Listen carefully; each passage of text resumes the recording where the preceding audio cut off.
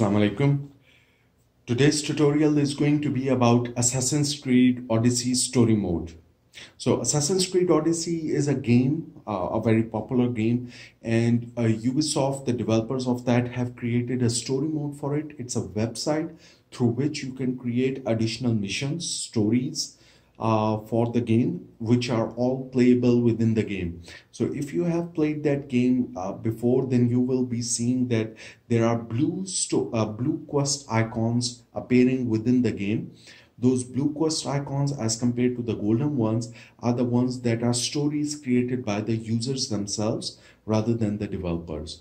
So this gives the game a very long life. It's like the concept of modding that used to exist in PC games before, but with the era of consoles, that concept has reduced. But with the story mode, you can create additional missions, which are very easy to make, and it gives a real sense of logical thinking of game design to the people as well. Anybody who has a concept of how the game works or a game quests are designed or how they are played can make those quests without knowing any programming at all. It's a very basic tool. It has its own limitations based on the type of objectives that you can set up. So for example, you can set up objectives to kill someone, to escort someone, to free someone, to go to a specific location. But there are some other objective types that should exist. But right now, at the time of this video, this service was in beta. So during beta testing, there are some objectives that you cannot set up. For example, ship missions or Colossus fighting, those kind of things, or hunting. Those objectives cannot be set as of now. But we hope that with time, actually, this story mode will develop and more features will be added. To access the Assassin's Creed story mode, go to assassinscreed.com.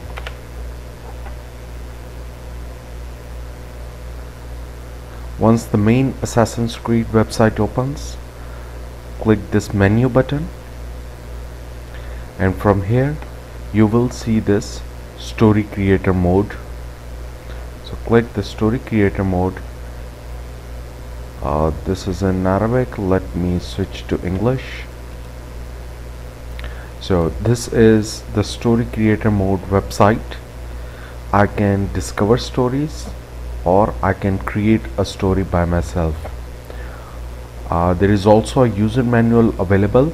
I highly recommend that you do look at this user manual, because based on all the commands you will get at least the basic guidance on how to use those commands. But some of those I will cover, or at least the logic I will cover, and that will give you a sense of things to come.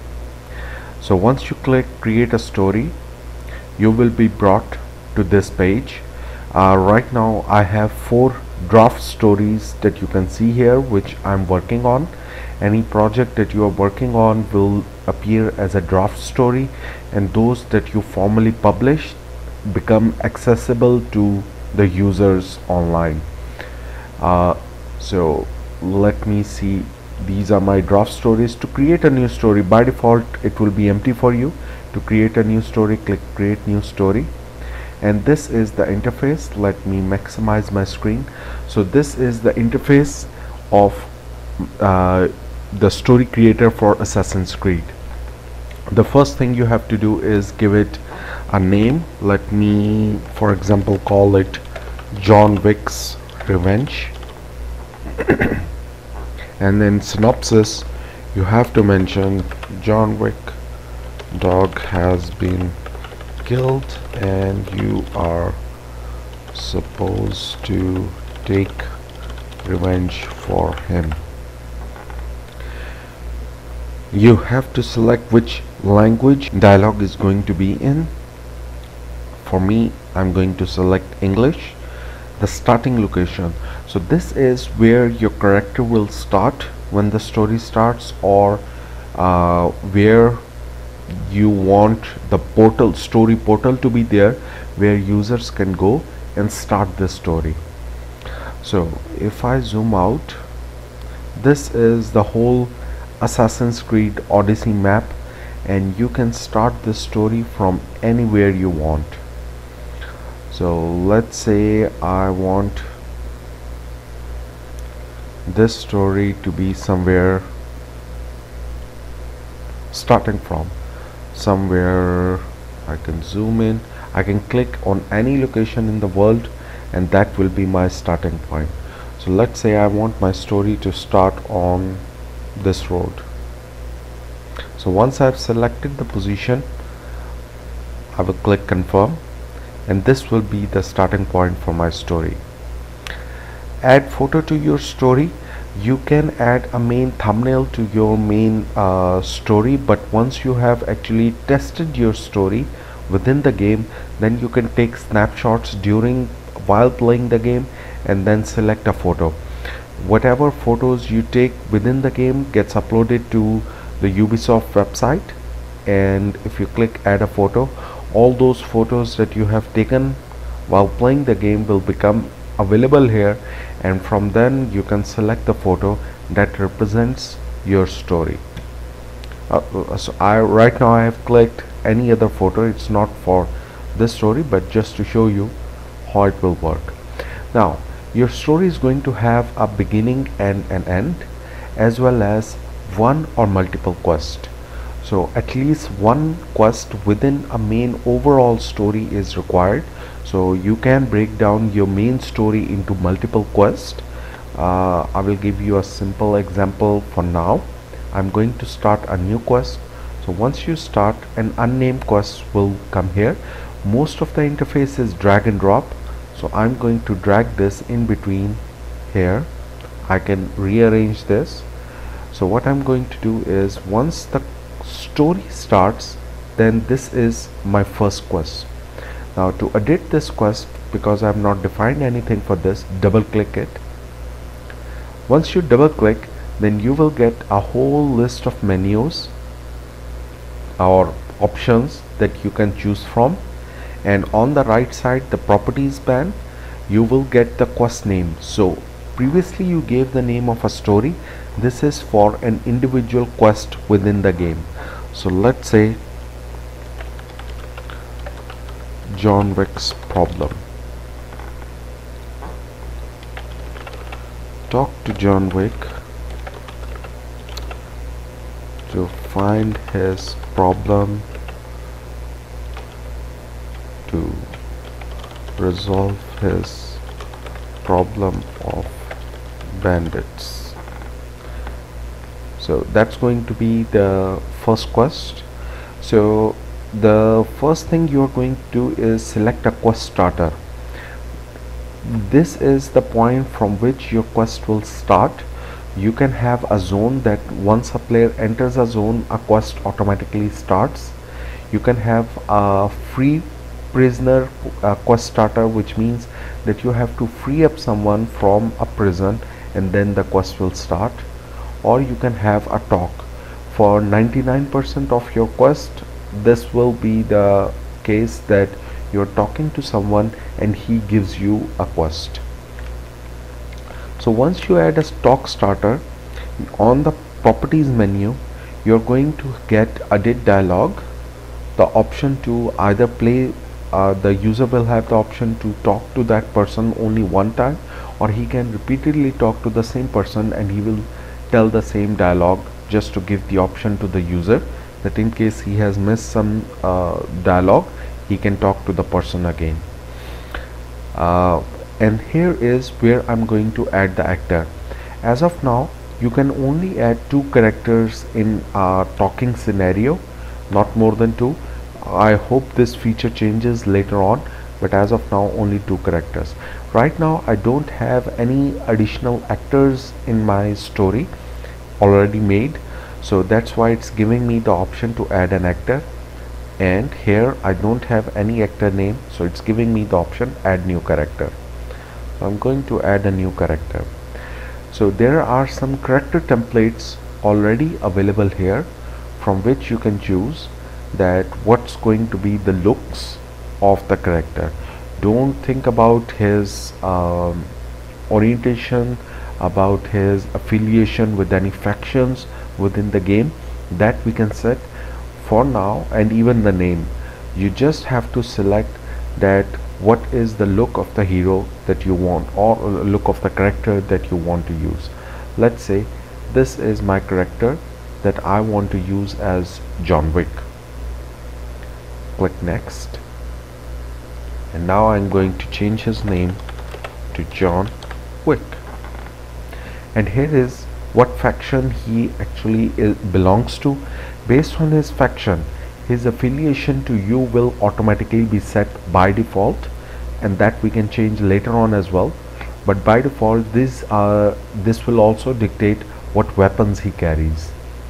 So let's say I want John Wick to be a civilian. So in civilian I have three categories: medium, poor, rich, doesn't matter. So I'm going to select that he's a civilian. Now civilians by default will not be attacked by anyone other than bandits in the game as well, and will not attack you as well. And if you want this character not to die by mistake, even by your hands or someone else's hand, then uncheck this. Now for every character he needs to have a spawn point in the world. Once you actually go back wherever you left the map last time, it will open the map from the same location. So now I can see some specific spawn points. Unlike your own spawn point or the story start point, which was this flags, the spawn point for other characters are limited to the specific locations marked on the map. So you can only place them there, not at unreachable locations. Some points will show as a big spawn symbol and a number, which means that you can zoom in and then more details of spawn points will come in. Let's say my quest was starting here and there are 3 spawn points available. So I'm going to select a spawn point which is close to this location so that I can see the character in front of me when the story starts. So this is the start point for this character. I will confirm. And now I have those 2 characters who are going to talk. I have to click edit dialogue. Now for the dialogue, another sub menu opens, because for dialogue we can have a lot of things that are set up, variables that can be set up using the discussion. The most basic one is that you are just going to talk without any variables or multiple scenarios happening. So drag a sequence, a talking sequence. So these are the sequence lines. Click edit sequence. And now on the left side are your 2 actors, the hero as well as John Wick. So for the hero you can select that what kind of action should he be making while talking. So let's say I'm going to be selecting this thinking arm crossed, whereas for John Wick he is going to be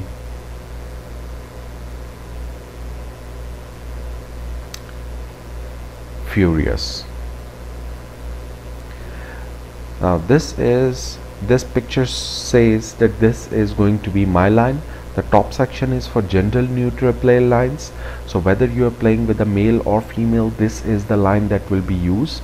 But if you want a specific dialogue, that in case you are playing with a female character, then you can type a specific line here, that what should that dialogue be. So for gender neutral or a male line, I'm going to say, what is the problem? I'm going to keep these dialogues short just to give you a tutorial. I'm going to click add a line, change the character to John Wick, and then say some bandits killed my dog and I want you to take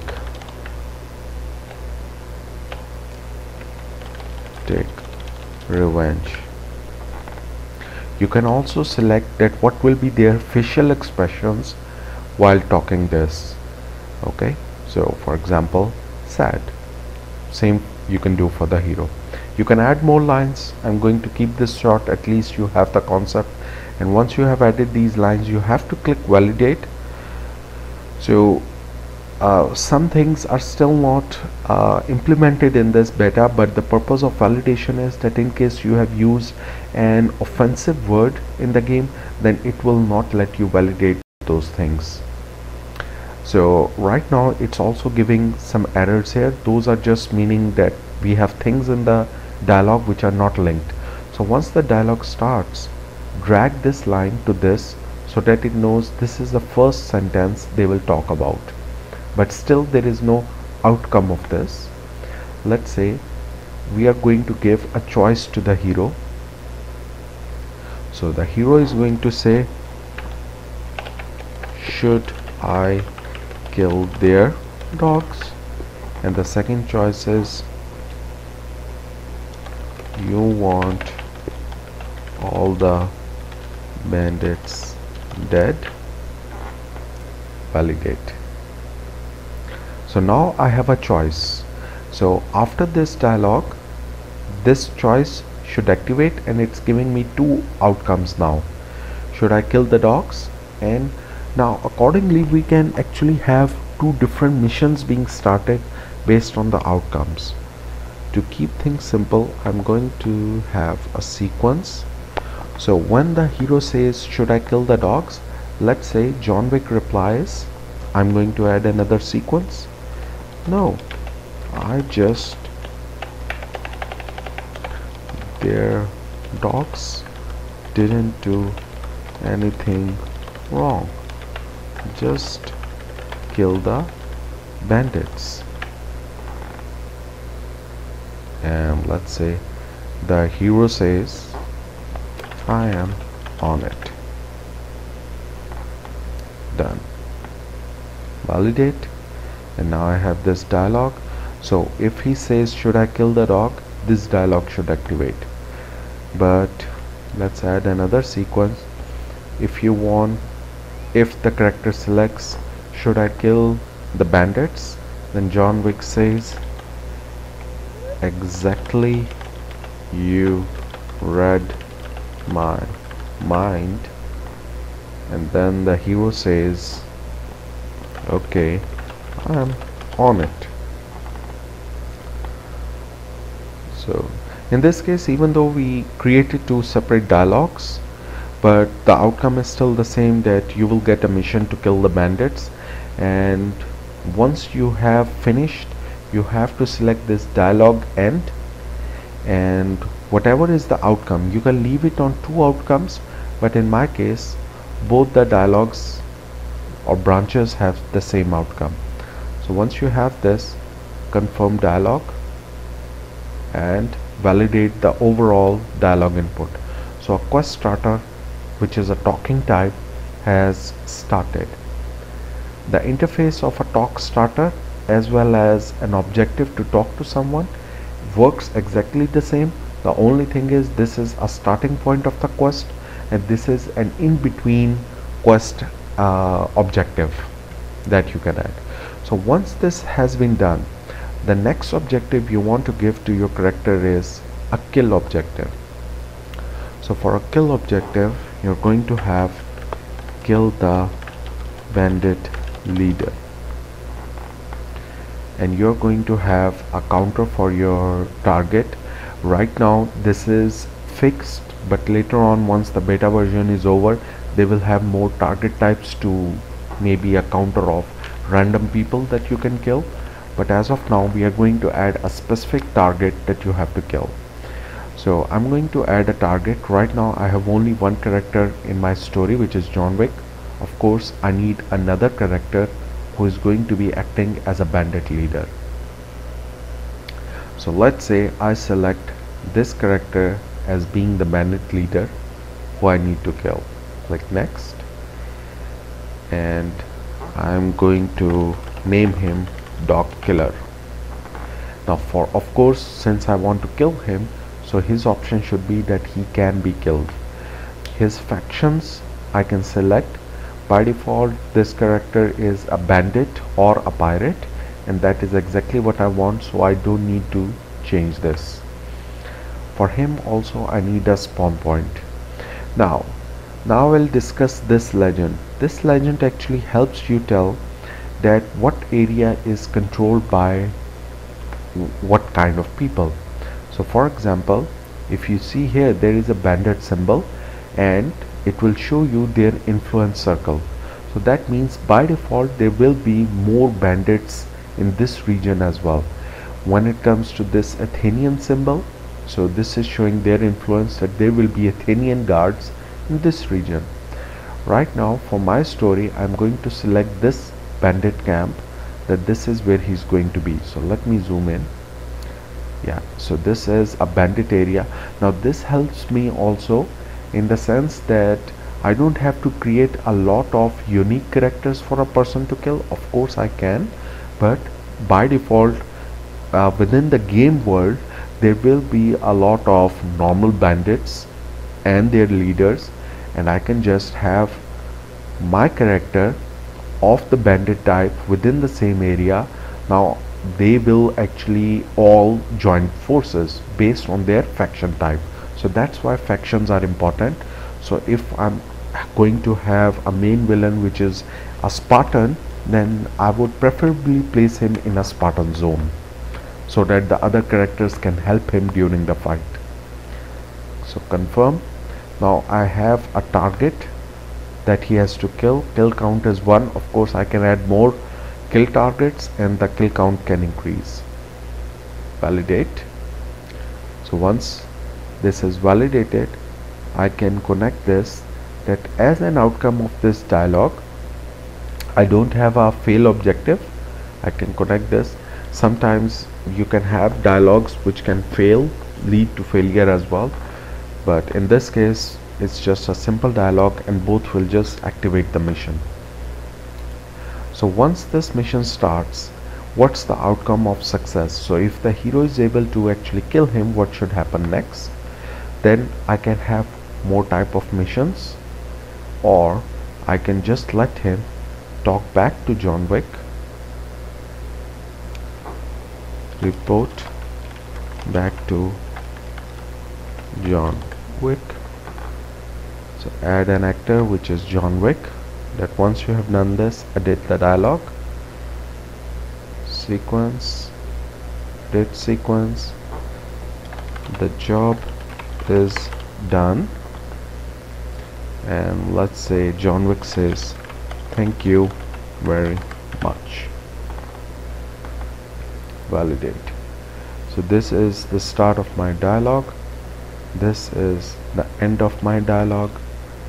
Confirm dialogue. Very simple. Validate.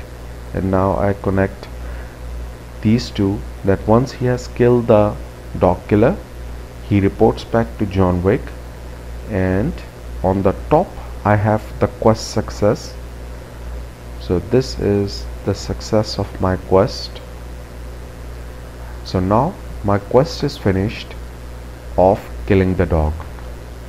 I can close the quest, and now in my story I have my first quest ready. If I just want one quest story, then I can click this to story end, and now all the validation errors went away, because now everything is linked up and my story has an outcome, my quest has an outcome. So that was a very simple example of how you can create a quest. You can save this, and now when you will go to the game, you will have this quest available. To test your story mode, go to your Xbox, PC, PlayStation, whatever you're using, and run Assassin's Creed. You must be logged into the same profile on your Xbox or PC with which you have logged into your Ubisoft website, so that you can see your stories here. On the main menu, you will see the options of My Stories. So select My Stories, and here you will be able to see all your draft as well as published story. So here's, for example, John Wick's Revenge, and this is the checkpoint or the starting point for it. Hold A to launch the story.